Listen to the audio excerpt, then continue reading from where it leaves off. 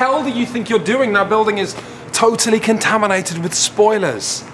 Listen, welcome to a very special shut up and sit down review, but let's stick to procedure. First, because this is a game with spoilers, I'm going to initially review it involving nothing from inside the box, showing you nothing.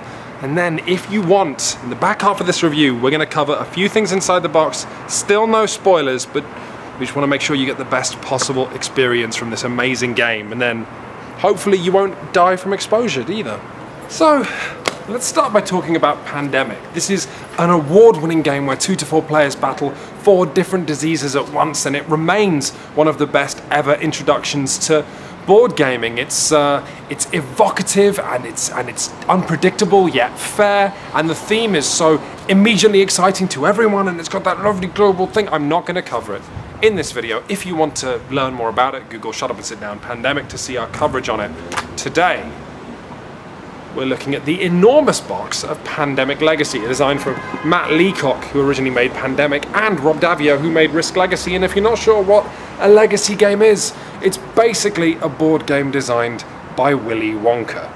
In Pandemic Legacy, you're going to be playing through the worst ever year in the Center for Disease Control's history, and things are going to go very wrong very quickly, and the game is going to surprise you so very much. Look here, okay? Imagine this is the Pandemic board, okay? As you play Pandemic, cards are going to appear with more rules. You're going to destroy pre-existing rules. You're going to doctor other rules with stickers. You're going to wipe certain cities on the map.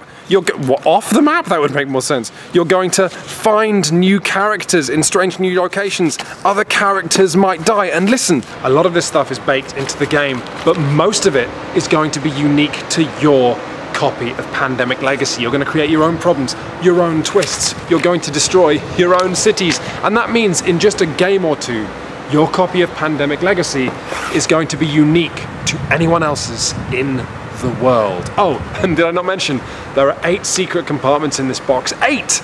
Every one of which adds new components to this board game. So in other words, Pandemic Legacy is just like Risk Legacy, but with one vitally important difference. Pandemic was a great game to begin with, unlike Risk. So, in total, you've got Pandemic, which is a great game. You've got the driving force of wanting to see what twists are around every corner. We've got the constant introduction of new rules, which mean that no game is ever the same twice. Most importantly, we also have the fact that when you lose a game of Pandemic, which is already tense to begin with, there's the sense that you're losing just one battle in a war, with the threat of losing control of the board, of upgrades that you've got. There's a metagame which I'll get to later. It's absolutely incredible, okay? There's one flaw I will say, which is that Pandemic already had a problem with quarterbacking, which was experienced players telling less experienced ones to do. So if you've got a player who's particularly unforceful, they might have a bad time. But I don't think that's going to be a problem for a great many people. And if that's not a problem, I would say that Pandemic Legacy is unquestionably a must-buy, and probably my game of the year. This was a 9 out of 10, and this is a great dollop of bacteria-infested cream that makes it a 10. I want you guys to do something for me. If you trust this and you think that's enough and you're convinced, you might not want to watch this video any further.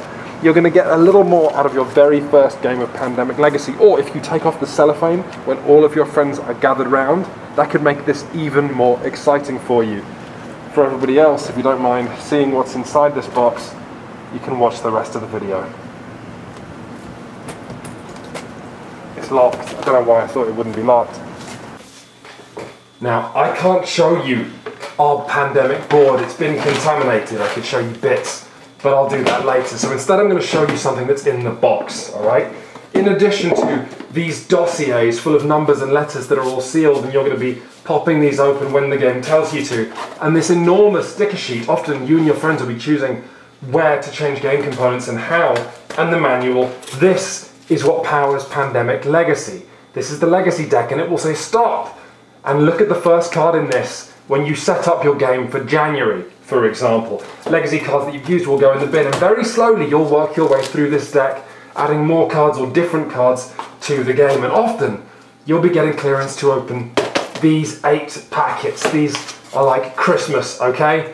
And what I want to explain is that these packets which contain new components are different from a game simply coming with an expansion, because you don't know quite how they're used, and this becomes part of a meta puzzle in Pandemic. So you're playing Pandemic and you all know how to play Pandemic, and then you'll open a box and I'm making this up, this contains speedboats.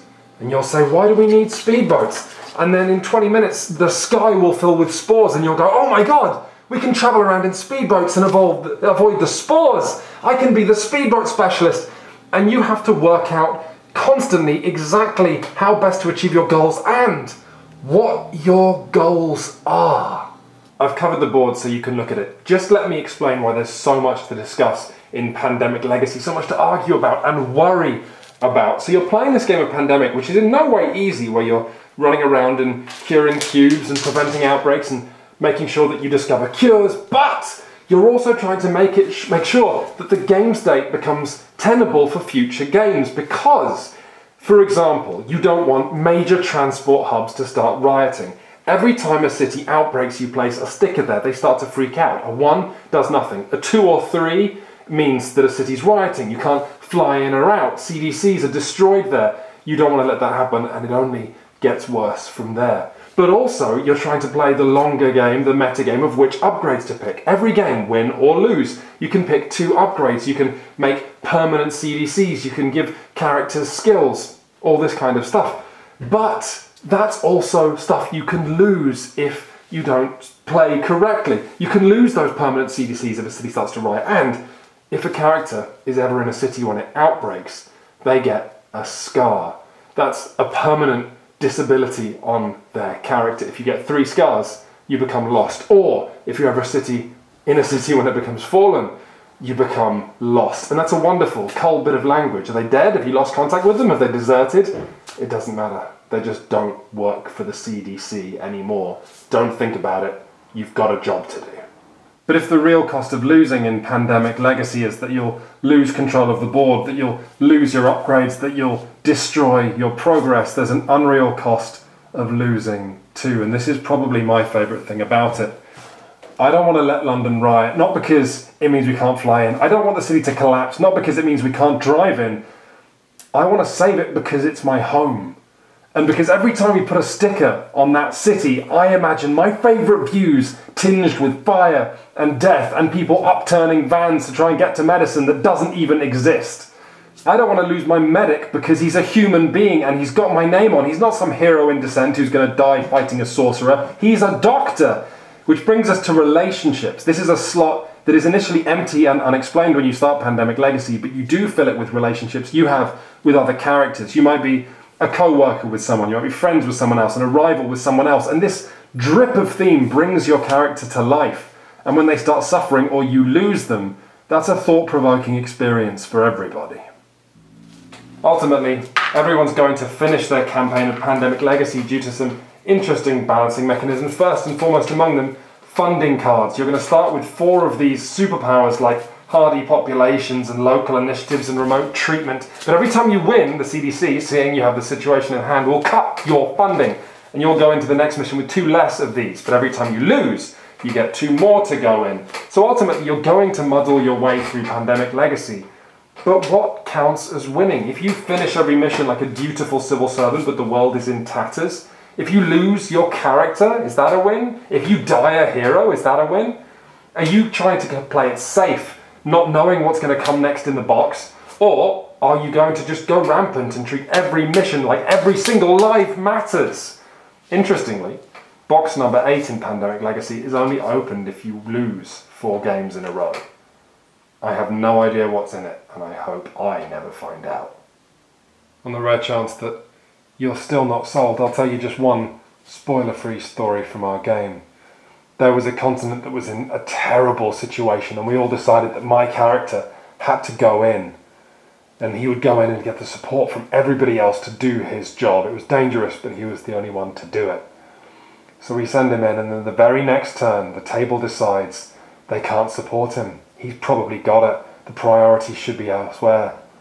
And there was a terrible, terrible outbreak, which caused a chain reaction. Outbreak on outbreaks, infecting more infected. People tearing the cities down, terrible rioting. Awful, awful. He had 2 scars. 3 scars and you die, so he barely got out with his life. And on my turn, I had to decide what scars to give him. And I gave him regretful and paranoid, meaning he no longer shared information and he could no longer leave a city with 3 cubes in it. He didn't trust the CDC anymore after they'd betrayed him. And the very next game, the table had to decide whether to use this character with 2 scars or not. After I did my job, they had to decide whether to discard me as a liability. You've got to buy this game, people. Game of the year. Game of the year. And look, I got through the whole review without mentioning these little things. Oh, okay, you're going to be contaminated now. Just don't leave your house. The authorities will be on their way. Your internet connection's probably going to get cut. Just don't communicate with any...